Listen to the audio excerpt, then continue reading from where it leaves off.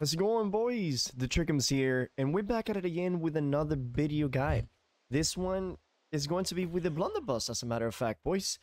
Yes, we're switching it around. I don't know if some of you have been watching the stream, and you guys see me use the Blunderbuss every once in a while. I think the Blunderbuss still is a wonderful weapon to use with the fire staff, obviously if used correctly, right? But that's what we're here. We're here to show you guys an efficient way to use the Blunderbuss in OPR, small scale PvP, and arenas, right? And this is it for the fire staff. We're gonna get all of the flamethrower. We're gonna get all of the burnout. And well, everything pretty much stays the same as the previous build. As I said before, trial by fire, you only get it if you want to. The only reason I get this ability is because I think it looks nice. And probably in the future it will get buffed. Right now, it's a really bad ability. So if you want to use your last point for Watch a Burn or for Singe, go for it. It's probably going to be better along the road. For the Blunderbuss, this is how we're going to look. We're going to get every point over here on the net shot. We're going to be using that net shot from the distance. We're going to get every point over here on the shrapnel blast. We're going to use it after we hit the enemy with the blast shot or whenever we find an opening, right? And we can hit the enemy right in the face with a basic attack shrapnel blast. We're going to be getting on load because most of the time, whenever we use a basic attack, we use an ability before. Like we use net shot, basic attack. We use the blast shot, basic attack, shrapnel blast, basic attack. You get it. So pretty much a good rotation with the Blunderbuss is ability, basic attack, because that way you do it pretty fast. Sometimes you got to do basic attack when the enemy is like running away. But well, you know, situation dictates. Over here, we're going to make our way down to Last Chance. This is an amazing perk. Whenever you go below 50% health, you get that 50% damage reduction for 4 seconds on a 30-second cooldown. So it's a pretty good cheat death right there every time you're about to die. And it has a 30-second cooldown. That's an amazing ability, and it has a very short cooldown. We're going to be getting Fortifying Aggression, and we're going to be getting On the Roll as well. When you combine these two together with Last Chance, you know, the Blunderbuss becomes very tanky. And we're gonna be getting the blast shot over here with the rain. We don't really need lingering flow, that movement speed that we get from it. It's really not that necessary for our build, because our build is more of like hit and run, and most of the time we burst the enemy from 60 to 0 if they are squishy or light users. So we burn them with the flamethrower. And whenever they're about 60-70% HP, we hit them with a blast shot. We hit them with a basic attack, shrapnel blast. So the rotation for this build is very simple, all right? It's very simple. You're going to start the fight with the net shot. And for starters, boys, the net shot has an insane wide area, right? It's like a 2 meter by 2 meter. You can even send it there and you can still connect on the enemy, as you saw right there, right? So always use that net shot, you know, even if you think that you're not gonna hit it, go ahead and send it out right there, because it has a very wide range. You don't have to send it straight on top of the enemy. You can even send it over here and you will still hit with it, right? So yes, you will use the net shot. You will come in with a flamethrower, and since they are 50% slow, right, you're gonna be burning them with the flamethrower. You're gonna proc that accelerating flamethrower.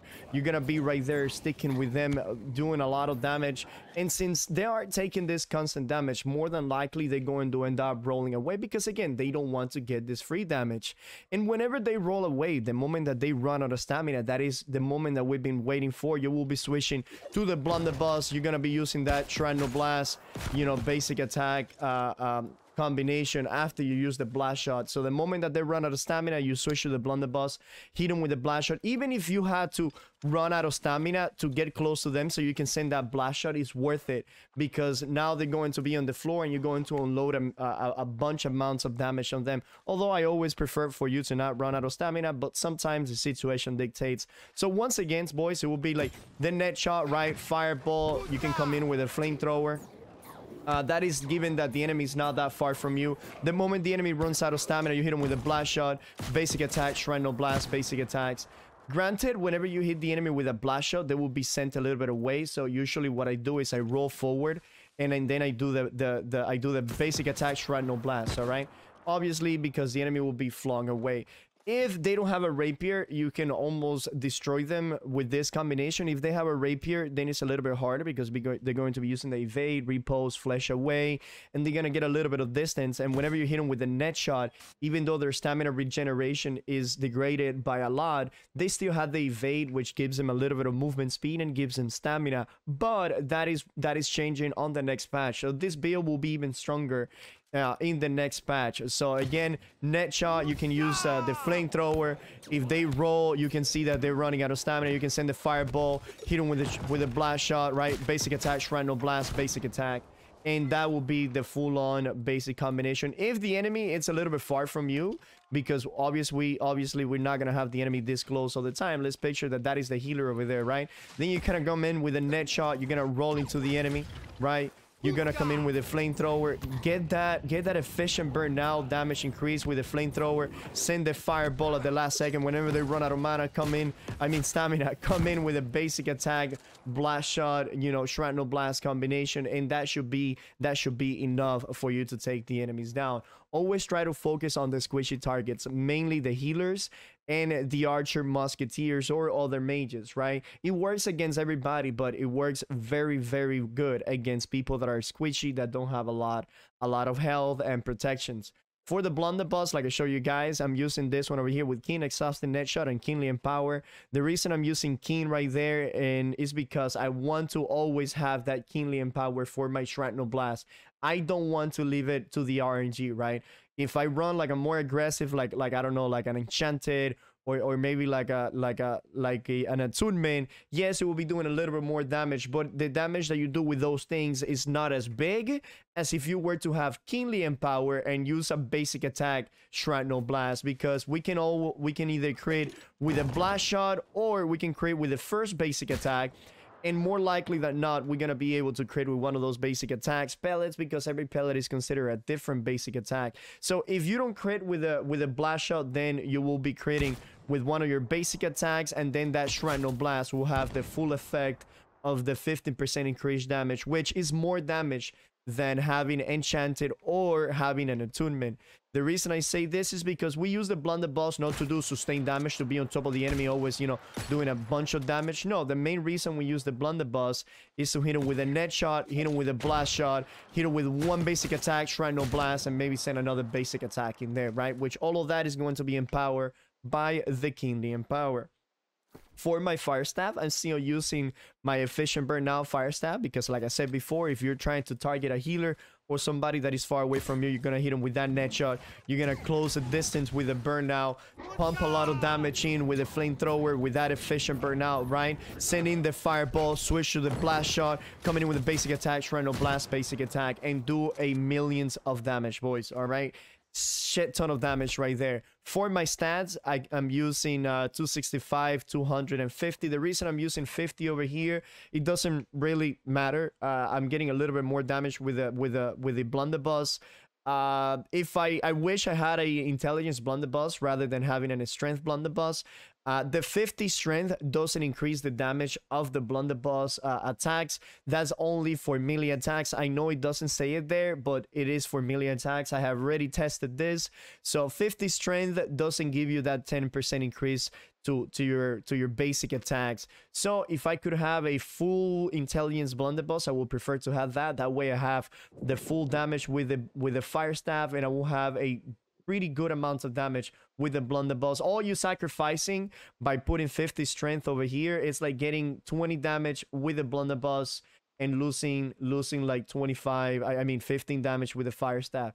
But if you go full intelligence, then you have full damage with the fire staff and full damage with the blunderbuss. Once again, you will be missing a little bit, but it's not a big deal. You have plenty damage to work with that. And that's about it, boys. Now I'm going to show you some clips. I'm gonna talk over it so I can show you guys exactly the way I do it. And, okay, so we're gonna be burning this guy right here with the flamethrower, applying pressure, right?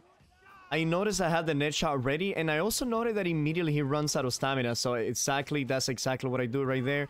I hit him with a blast shot because that is the end goal, right? Focus the healers. If you notice they run out of stamina, then go ahead and finish them off with a blast shot. And whenever you're fighting somebody that is not a healer or is not a squishy target, if it has somebody with like a gravity well or something, then save your net shot to get away from those gravity wells or any dirty situation you might be in. All right, here we are fighting against this Void Gauntlet guy. As you see, I'm taking a little bit of distance. You gotta be very careful with those Void Blades, guys. Just don't get hit, all right? It's better for you to run rather than to get hit with a Void. But you see that I'm using the net shot right there, getting a little bit of distance. I know I can beat this guy even with the health that I have because I had the blast shot and everything ready to go. But as you guys can see, he used the ice block right there, and he went and used his defensive ability. Now I see the healer though. I'm focusing the healer right here. I noticed that he's running away with a little bit low stamina, so I used the net shot on him. I noticed that he's very low on stamina. He used all his stamina, so it's when I hit him with that shrapnel blast, and I finish him off right there after the blast shot. As you guys can see, now on 1v2 in this guy, this is an ice gauntlet and spear, sword, and shield. This is gonna be very hard for me. I was trying to use the net shot right there, but I got caught by the ice shower, and I was not able to make it. But I think we're going to go against the same guys again. This is the same round. I mean, the same arena, just the next round. Again, we're going to start with that fireball, sending it out there. We see the healer. We immediately use the net shot, and we start going for him. We notice that he used that, you know, flash evade, and he's running away too much. Almost impossible for us to catch the healer, as you can see right there. And we keep on popping that flamethrower, trying to do a little bit of damage and still applying the pressure. We use the net shot, right? We immediately see that repose. And since we know the timer for the repose, we send the blast shot the moment that the repose goes down, pushing the healer against the wall and finish the healer off. Now I'm once again against the same two guys I was battling previously, the Void Gauntlet and the Sword and Shield Spear. I'm trying to keep a distance between both of them, but at the same time keep myself close enough so I can burn them with the flamethrower. And that's why I always like to dodge between the enemies, create a little bit of chaos right there. Finding an opening to land those blast shot with a combination of the shrapnel blast, do a little bit of damage. You don't always have to use it to finish off the enemy. If you can use it to do a pretty good amounts of damage, then you just go ahead and send it. All right, we're still battling over here. I see this spear guy. He overextends a little bit, and we finish him off with that net shot and basic attack combination. That combination is very strong, boys, because you use the net shot, the enemy slowed down, so that basic attack is gonna be rather easy for you to hit. I saw the enemy was turning around right there, so I knew he was about to do something, and it was the scream, so I evaded it. Now I find another opening to come in with the blast shot, shrapnel blast, and keep on with the pressure of the flamethrower and fireball, guys. Here we are once again, sending the fireball at the beginning, trying to connect that net shot on one of their guys. In this case, it was a guy with I think he's a bow spear. Yeah, exactly. You know, one of those squishy guys. We keep applying the pressure. We find now another bow rapier user. We see that he uses the flesh and he avoided the net shot, so we're gonna forget about that guy, right? He avoided the net shot, so we're going to forget about that guy. And we're gonna switch targets. Here we have the spear bow again. I'm using the burn now through every single one of the enemies, getting that efficient burn now, increase damage, avoiding the attacks, and keep on focusing on that one target, finishing the one guy off. I find an opening. I use the shrapnel blast. I was hoping to get the guy with the bow, but it looks like he switched weapons in the middle of the air and he was not able to land the ground. Once again, closing in with him, staying away from the Great Axe Warhammer guy, sending the fireball in there and finishing off that guy and staying on the 1v1 against this guy. Please don't mind that random guy. He was in my team, and Sorry. and I was 1v3 in this guy, and he got really excited. But that's basically it, boys. I show you guys how to apply the the split pressure, how to find the openings, and how to finish the enemies, and that's basically it. I hope that you guys enjoy the video, and I hope that I see you guys out there. Oh my god! I can't see. All right, you guys have a good one, and He's right there. cheers, Right. boys. Oh, nice hit. He's on your left. He's over here by us. I'm pinging him. I'm pinging him.